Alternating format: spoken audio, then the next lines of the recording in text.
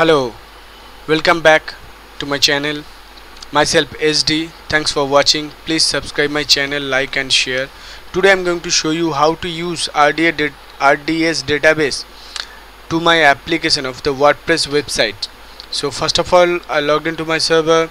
In my previous video how to backup, you can check. So first of all, I go to my web folder. Here is my WordPress website.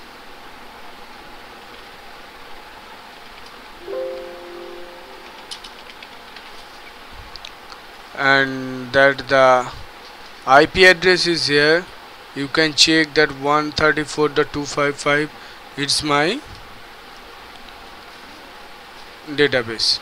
So here is also my database. So here is my also RDS system.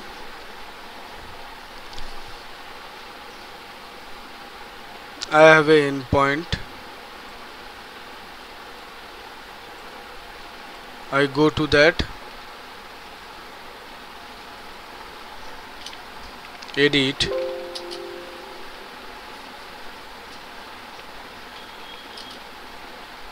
wp dash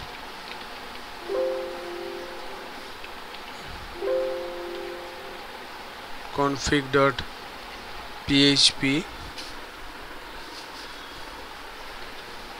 and here is my define the database name. Database name is my WordPress, and the username I have to change because SD2018 is my username. Password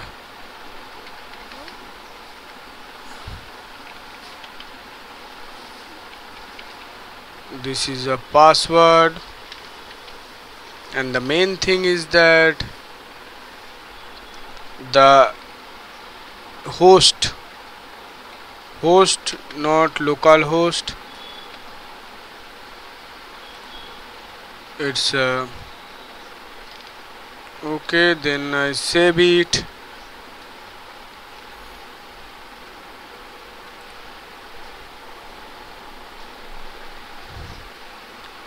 Yeah, I changed the database. It's already changing.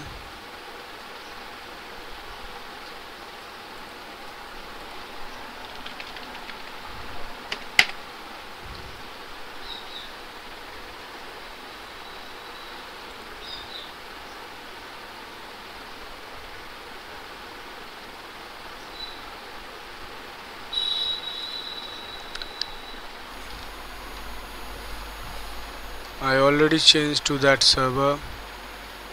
You can check that DB connection, it's working.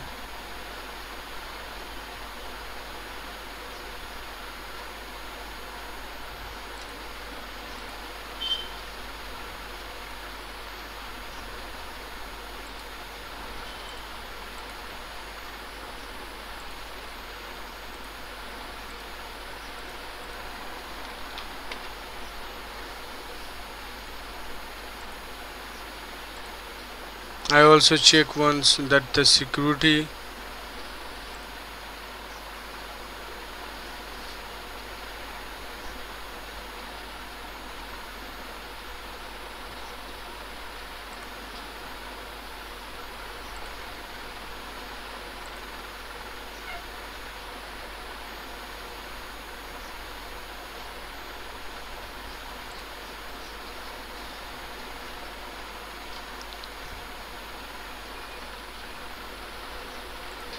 in my security group.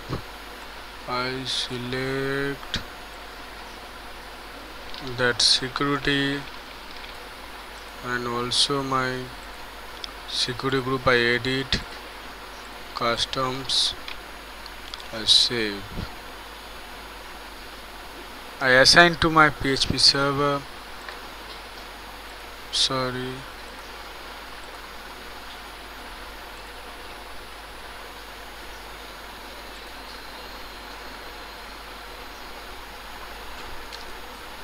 it's already used to PHP through that WordPress, but WordPress is a CMS based software, so have to change the some URL and all these things, so that's why it's not showing.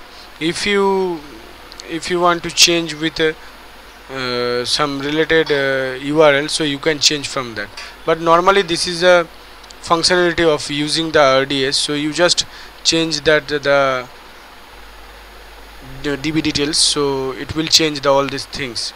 So thank you so much for watching my video. If you have any query related, please comment out in my video, and you can check out in my previous video how to backup and restore for RDS.